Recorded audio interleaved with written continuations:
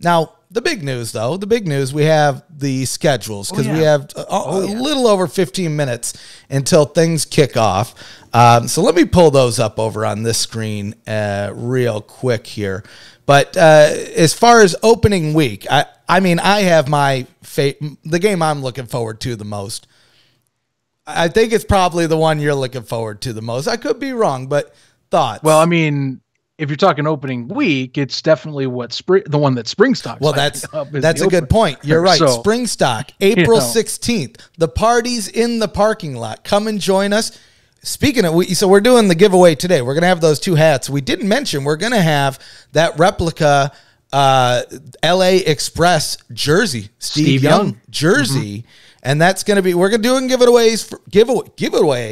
We're doing giveaways for both the people in the parking lot. So if you show up to Springstock, we got giveaways there, but we get it. Not everybody can make it out to Birmingham, Alabama.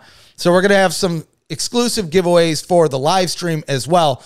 And that's already over on our YouTube channel. So set the reminder today, April 16th. But April 16th, that's the opening day. So that's the one you're most excited for. That seems to be the one online too. I know which. Yeah, I mean that one just for how much they're pumping it up, I guess.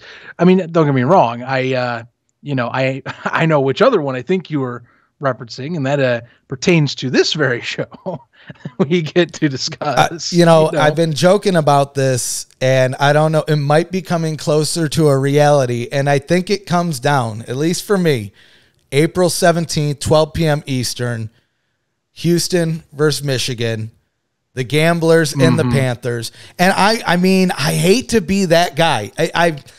I'll be honest with you, Zach. I've never been that guy, and I've always been the guy to shun people that do what I'm about to say I might do. Okay. It might come down to that game. If the Gamblers get shellacked like a good walloping by the Panthers, it's going to be hard because I'm telling you, and this is no joke, there's no curtains. I'm not even trying to make a story or a character or anything about it. Oh, I see what's going on something, here. Keep going. There's something the whole time deep down inside that it feels wrong not to support the Michigan team. Now, I thought that might happen, but I also thought that maybe that wouldn't happen because I'm here in Houston. And generally, with the Lions, I grew up with the Lions, but still, there's something in me that it just doesn't feel right. Now, so Arden USFL on Twitter, he's in our Discord, recently made him a moderator. He went ahead, he changed my role to the Panthers, and I didn't change it back. I didn't change it back. So I don't know where I sit, guys. I think it comes down to week 1, and that is the worst. That's like worst fan status. I get it. I'm that guy right now. The wishy-washy, I got the back pocket bandwagon ready to go. I look, if you haven't clarified yet, or if folks don't know yet, you grew up near Detroit or in the Detroit area, metro area, and you're down near Houston. So you have some ties back to both. I get it, but man, it does make it harder if you go into the season and you flip in the season. I'm telling you, that's the thing. If it's final decision after game 1. And here's the thing. And oh man, this is gonna haunt me. I know it. But Scout's honor. even if the Gamblers just give them the what for, and beat them 70-0, and then somehow lose the rest of the games, I'm on Gamblers bandwagon. I will not be flipping back. I won't do it. I can't do it. But again, that almost makes me then the part inside of me is well, then you better you better switch to the Panthers now, because if you're stuck, you're stuck. And there's this, right. It's like the devil and the angel on the shoulders, they're like, you want to do it, but you don't even live there. See which is which though. I feel like if you're talking to Arden, which by the way, I find that's kind of funny to me how he switched to role. It's just because he also manages a Michigan Panthers Discord, similar deal. So it's all Michigan all the time, Jeff Fisher effect. Let's go, let's hunt, all that type of stuff. So that's good. That's sure. good. I think, to me, because I'm the Panthers fan here, I'm saying the angel is the panther, the devil's the gambler. It also, gambling, another type of sin type of thing to some. That does kind of make sense. That does work out. Now, we do see something interesting with the schedule here. And I think some fans were taken aback a little bit, but we only have the specific teams scheduled out for the first 2 weeks. Now, we recently joined Pro Football Alliance. Actually, you did, and I hijacked it. That was my bad. Yeah, hang on. I jumped in, coattails were grabbed, and somehow I went, how did he get here? Well, they said they were taking callers, and no joke. And I said, well, you know what? I thought it would be funny to call in.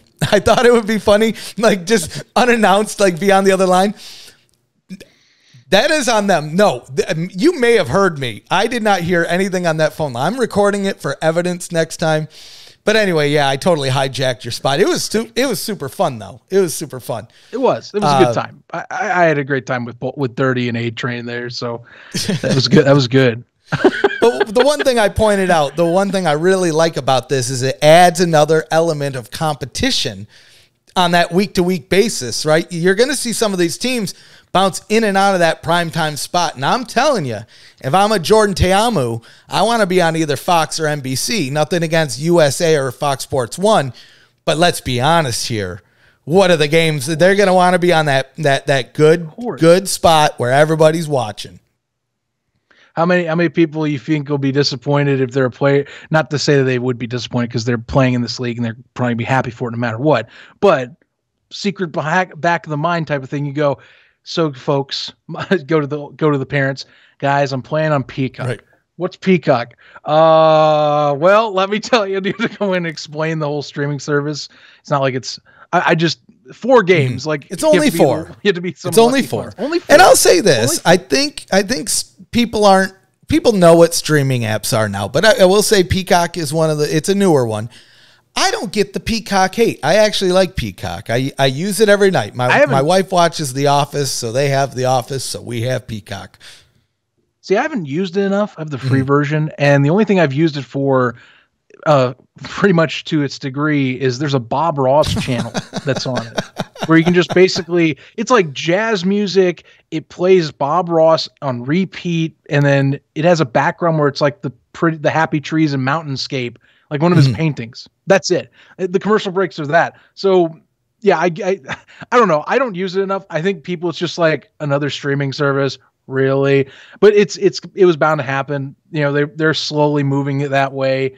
Luckily, though, to talk on the point we were in here, I am a fan of this setup for a few reasons. So the XFL, we keep comparing. It's the last big attempt, like what the USFL is doing. So let's look back to 2.0. So you have scheduling conflicts. Okay, if you've set a set in stone schedule like they did and like others have in the past. Not saying it's just them. There's others too. You are stuck with what's there.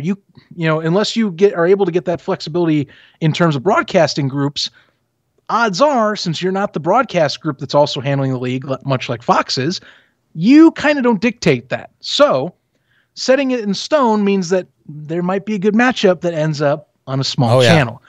This basically says, you know what? NBC and Fox are hand in hand. Also, Fox owns this, meaning the flexibility is on us.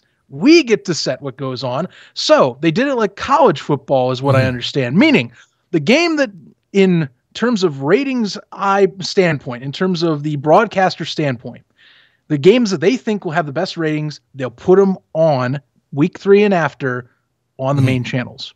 So it is basically promoting you to hopefully have the best ratings to impress the most amount of advertisers to make it look that much better and to get it a better appeal than if you're throwing up some, 8 versus 7 overall seeded game. Right.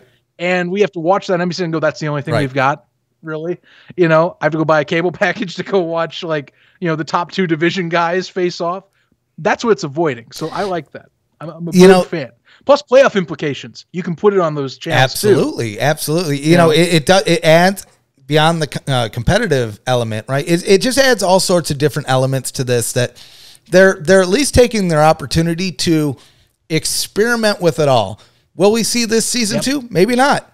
Maybe we'll see it. Maybe we'll see it even more. I don't know. But they were smart too. One thing they also did is all of the teams get one of the top networks in the first 2 weeks, right? So they at least made sure that every one of these teams is getting some maximum exposure, just in case you have, and I'll say it, the Detroit Lions of the USFL come out and, you know, they're always on Peacock or FS1, which again, I mean, at the end of the day is not even a horrible thing.